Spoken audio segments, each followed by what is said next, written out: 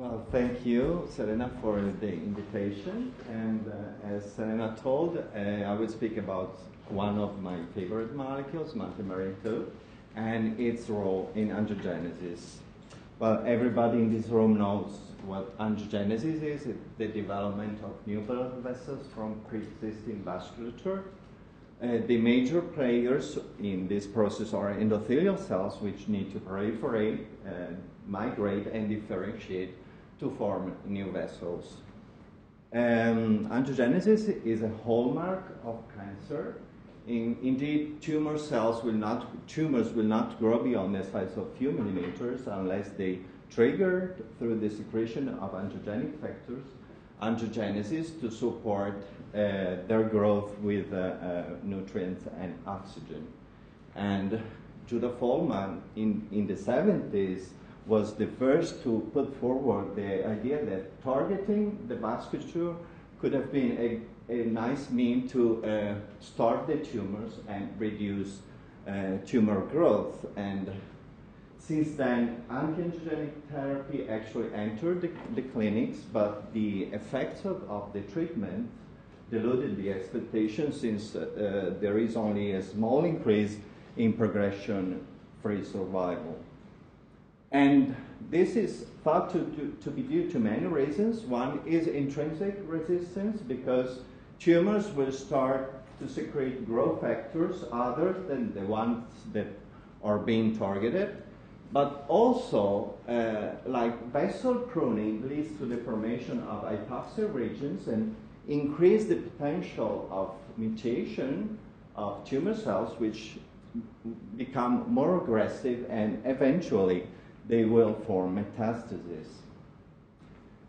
So one of the promising new alternatives for anti-angiogenic therapy is vessel normalization. As you know, vessels associated with tumors are abnormal. They are large, they are not well organized, and they are leaky, and they also lack pericyte recruitment coverage, which pericytes are important in favoring the stability of these vessels. So one of the hypotheses is that by normalizing these vessels and restore the hierarchical organization of these vessels will lead to a improved drug delivery within the tumors, and so better efficacy of the treatments. And we believe that Multimerin-2 plays an important role in this context. As Serena was saying, Multimerin-2 belongs to, it's a glycoprotein, a trimeric with glycoprotein, belongs to the Eden protein family. The archetype is aminin 1. There are other molecules characterized by an amide domain, a coil region, like a specific region here, which in the case of Multimerin-2 is an arginine stretch, and the C1q domain at the N-terminus. And what struck my attention since I was working on angiogenesis was the fact that the molecule is virtually deposited along all blood vessels.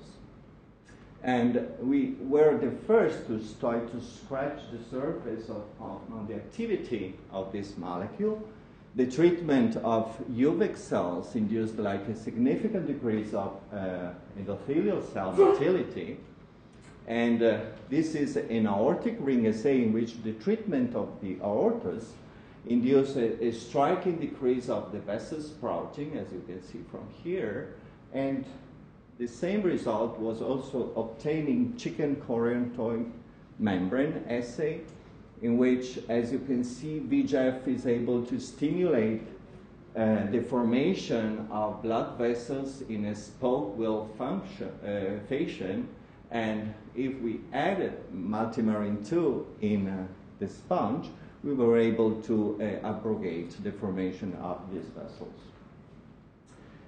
Then, mechanistically, we interrogated a number of receptor tyrosine kinases expressed by the endothelial cell surface in endothelial cells treated with Multimerin-2 or not.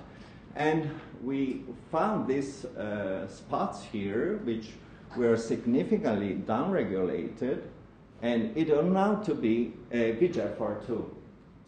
In fact, as you can see, the treatment of UVIC cells stimulated with VEGF, which induces a significant activation of the receptor, in the presence of Multimerin-2, the activation was significantly downregulated. And later on, we found that this was due to the sequestration of the cytokine of VEGF. In fact, this is a solid phase assay indicating that Multimerin-2 binds to VEGF, and this is the biocore analysis of the interaction. Next, we identified the receptor for Multimerin-2 in collaboration with the group from Siena, Maurizio Landini, who works on this molecule here, CD93. And he contacted me since these molecules, they actually bind the C1q domain. So when I was presenting my data, he said, well, this is interesting.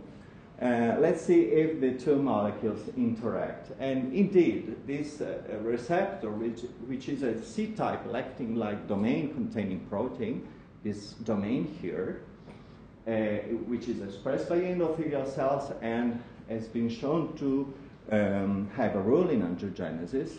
The two molecules, indeed, they co-precipitate, as you can see here. And then we identified the region of the molecule involved in the interaction. It's this fragment here through the deletion fragments. Is this fragment D1X, which includes the presence of the CTLD domain and the DX domain. And we also identified the region of Multimerin-2 interacting, which surprisingly was not the C1q domain, but it's a region within the coil region. And then, other groups then showed the same thing, the same type of interaction, and also with other members of the family of receptors like CLEC14A.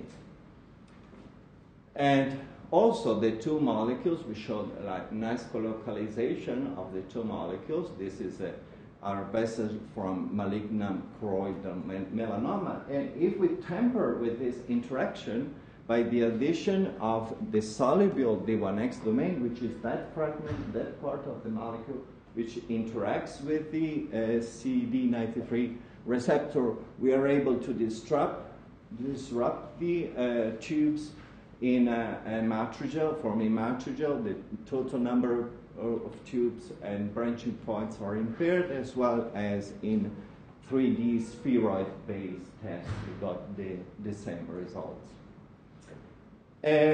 Interestingly, if we challenge endothelial cells with angiogenic cytokines, in this case we have used VEGF, but it works also with other cytokines like FGF, for instance, we got like a decrease of expression of the molecule, and we can see that also by immunofluorescence. These are endothelial cells. They deposit the molecule. Endothelial cells are the only cells producing Multimerin-2, by the way, known so far to express the molecule. As you can see, the molecule is deposited over time, but the treatment with VEGF significantly reduces the expression of the molecule. We have next also identified the metalloprotease involved in the processing of the molecule. These are two metalloproteases that play an important role in angiogenesis. They are expressed during endothelial cell migration. And as you can see, both metalloprotease 2 and 9 are able to degrade the molecule. And we have shown for this to occur also in vivo. This is a colon cancer in which the expression of a metalloprotease 9, the active metalloprotease 9, colocalizes with a significant degradation of the molecule. So to sum up, all the results in this part, what these results suggest is that Multimerin-2 is necessary to stabilize the vessels. it's normally deposited along the vessels, and upon an angiogenic stimulus, the protein must be downregulated and also cleaved to allow an efficient sprouting angiogenesis. And then the protein is deposited back to stabilize these vessels, these newly formed vessels. So to sum up this part of the results, Multimerin-2 exerts an angiostatic function. It holds the activation of the VEGF-A, VEGFR2 signaling axis through the binding of the VEGF-A, and also is degraded, and its expression must be inhibited to favor endothelial cell sprouting.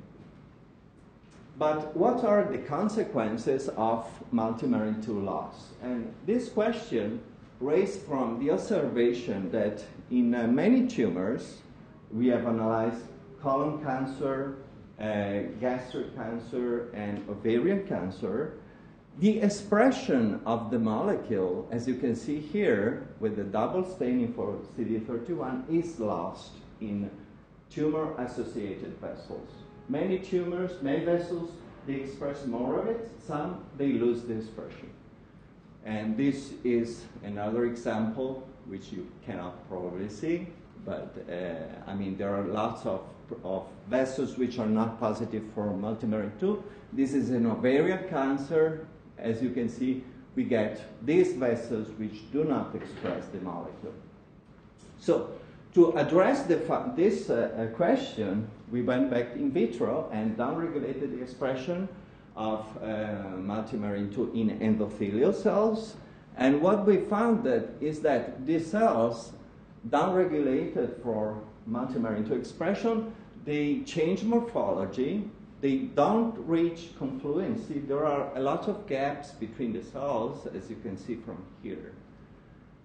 So we looked at an important component of the endothelial cell-cell junction, weak adherine, which is an important component of adherence junction, and we found that indeed the downregulation of Multimerin-2 induced the loss of the weak adherine lining, as you can see here.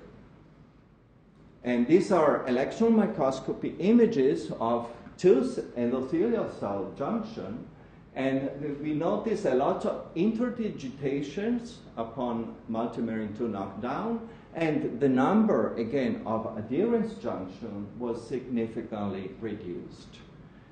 Mechanicistically, we went back to VEGFR because we knew that Multimerin-2 had something to do with VEGFR, and there is this publication indicating that the phosphorylation of this tyrosine 949 is very important in the regulation of weak adherine stability.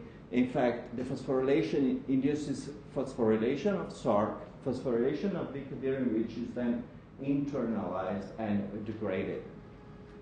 And indeed, the downregulation of Multimerin-2 in the endothelial cells induced a strong activation of this tyrosine. This is the human counterpart of 949, and also activation of SARC. And this associates with an increased permeability of the endothelium. When we downregulated the expression of Multimerin-2 in endothelial cells and did this permeability, say with the use of Fitch dextran, we found that these vessels are really more, these endothelial cells are more permeable. Then we moved to in vivo with the availability of the knockout model, and we used the retina model. It's a very used model in the study of angiogenesis. Since at birth, retinas are not vascularized. They vascularize over time, and one can follow the vascularization before, like, mechanisms of compensation are engaged. These are retinas from wild-type wild-type animals, they are stained, you identify the vessels with lectin, and the expression of Multimerin-2 is in the soft cells, as you can see here, the tip cells, which are the cells that are actually migrating, they express little Multimerin-2. And this is in agreement with the fact the molecule must not be expressed to allow sprouting angiogenesis. We then look at weak adhering, and actually we found also in vivo the same thing. I mean, the expression of the molecule is completely abnormal with a lot of intracellular signaling. As you can see here in the wild type, the weak adhering lines endothelial cells, whereas in here the expression is totally abnormal. And also we got, we confirmed the results that we had in vitro, with a strong increase of the phosphorylation of VEGFR2 at this tyrosine here, which is involved in the regulation of weak adhering. Interestingly, also these vessels were characterized by an impaired recruitment of pericytes. The alpha SMA is detected with the alpha SMA staining. Pericytes are very important in the regulation of vascular stability. Next question was to verify or assess whether this could affect tumor growth, and to address this question, we injected wild type and knockout animals with B16F10 cells, which are a melanoma cell line syngenic for black 6 mice. And what we got was that the development of the tumors in wild type in knockout animals was slightly reduced, as you can see from here, but significantly reduced anyway. And we thought that this had something to do, again, with angiogenesis, so we looked at the vascularization of these tumors, and we actually found a slight increase of vessels which within the knockout animals, but these vessels were different from the ones developed in wild-type animals. And the analysis of electron microscopy images indicated that many of the vessels displayed like a collapsed lumen. This is, for instance, a lumen from wild-type animals. You can see erythrocytes inside, and this is the side of a lumen of the vessel developed in knockout animals. So we thought that these vessels, they were numerous but were not functional. So we analyzed the functionality of these vessels through the injection of fichdextrin and tomatolactin. Fichdextrin is supposed to leak out of the vessels if the vessels are more permeable. And indeed, in wild-type animals, the fichdextrin staining colocalized within the vessels, whereas in knockout, it leaks out of the vessels. And on the contrary, the perfusion of these vessels was dramatically decreased in knockout animals, indicating that these vessels were less efficient.